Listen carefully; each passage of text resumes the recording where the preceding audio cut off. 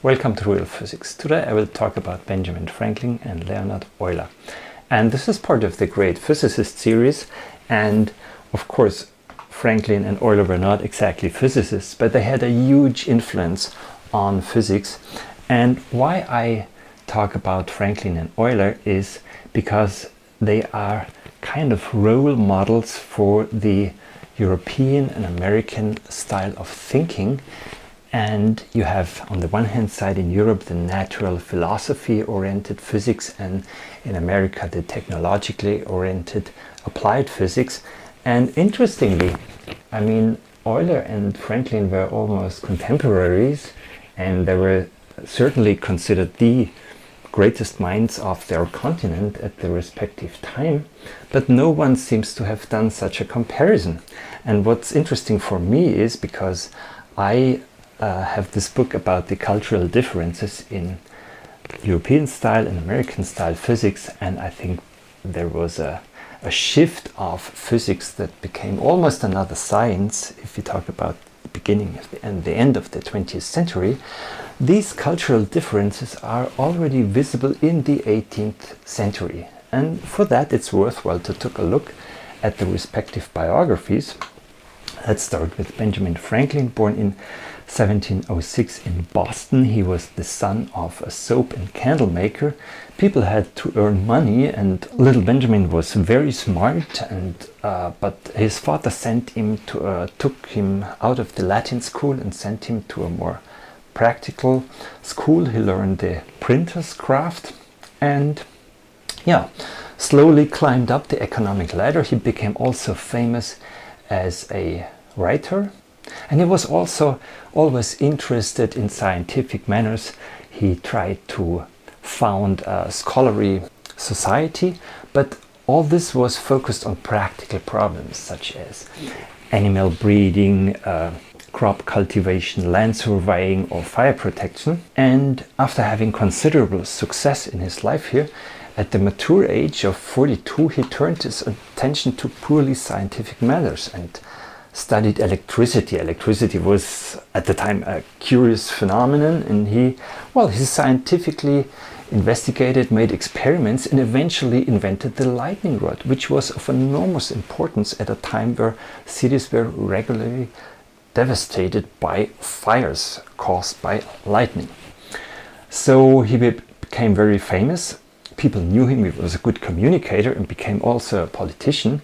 And of course, as you know, Franklin also worked on the Declaration of Independence, signed the Constitution, and became a famous statesman in the United States, and was very important. He played a decisive role in the War of Independence when he went to Paris in 1783 and negotiated that France would enter the War of Independence at the site of the breakaway colonies, which led eventually to the recognition of the United States. So we have certainly a great mind, an important man.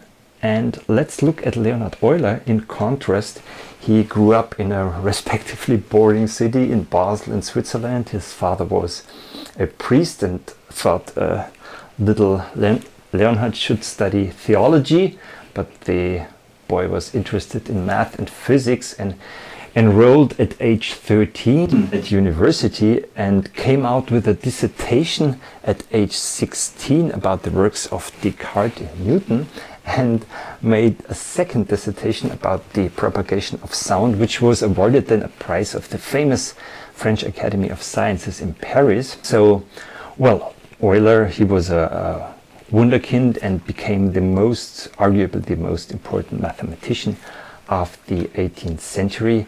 He developed complex analysis, complex numbers. Let's just remind the famous formula of Euler de Moivre, but he also founded entire fields such as fluid mechanics and was interested in navigation and astronomy, also in practical problems, but always from a fundamental perspective that drove him to abstract considerations often related to math.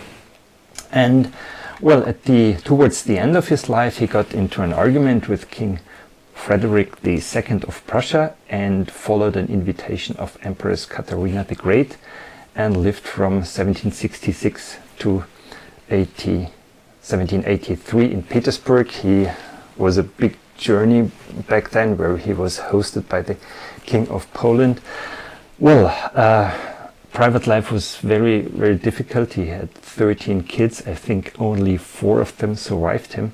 So think about that, the times, and even great the admiration if somebody could arrive at such abstract considerations and being so productive in so difficult times. Now, if we ask the question, who was the greater mind? I mean, you can ask Google, and interestingly, I mean, Franklin has kind of 40 million hits and Euler just 1.5 million, but that's not a satisfactory answer. I think we should focus on the achievements and the perspective of thinking traditions. And as I said, Franklin and Euler were exemplary for thinking traditions in the United States and in Europe. In America you had practical problems, and in Europe Euler considered also always mathematical abstractions.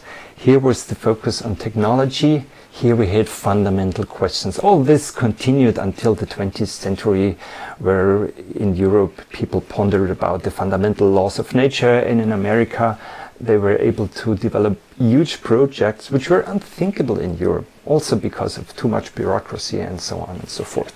However, we have a couple of notions here. Usefulness on the one hand side, insight and understanding, real understanding of the laws of nature, while the practical style tended more just to describe the experiments with numbers. And also this in turn, we're talking about later developments, led to science organized in large communities of big science in America, while at the beginning of until the beginning of the 20th century, individual thinkers were predominant in Europe. So just a few anecdotes to highlight this. Frederick the Great of Prussia, he wanted Euler to help him with a fountain in his castle Sanssouci, and that Euler obviously wasn't up to the task to make a beautiful fountain with water for the King of Prussia, and the emperor was dissatisfied, and I don't doubt that Franklin would have done better in this respect. But there is of course a profound difference in how people approach things. Another example is Benjamin Franklin dealt with geodesy, but always from a very practical perspective. I mean, who owns the land or who not? That helps to avoid struggle. And also Carl Friedrich Gauss dealt with geodesy, but for him it was a motivation to delve into that abstract math of curvature and so on. So this in turn led to mathematics that was used by Einstein for the general theory of relativity. So if we look at the pure intelligence, genius, depth abstraction, it's clear that Euler surpassed Franklin in every respect.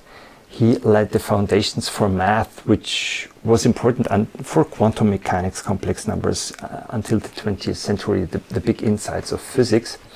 On the other hand, if you ask the question who was more important for humankind, I mean, Franklin was a much broader personality. Besides being a scientist, he was also a politician, a great communicator, and also as a writer he had a wisdom of life that Euler hardly could achieve.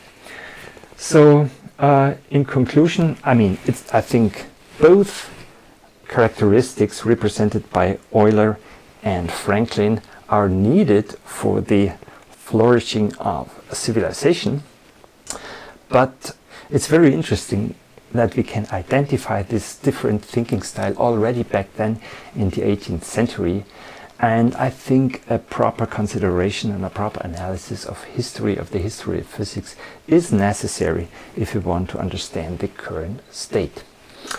If you enjoyed the video, don't forget to like it, and if you're interested in fundamental questions of physics, subscribe to this channel.